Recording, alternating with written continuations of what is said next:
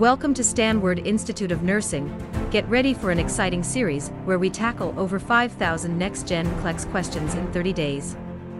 Join us in each episode as we delve into the essential topics you need to know to pass your NCLEX exam quickly.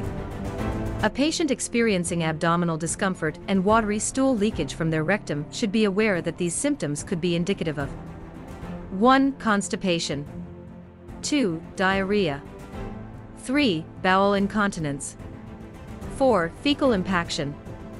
Correct option is fecal impaction.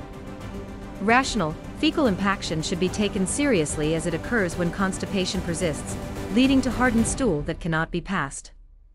In such cases, liquid stool may bypass the impaction. Patients often experience symptoms such as bloating, the urge to push, nausea or vomiting, and loss of appetite.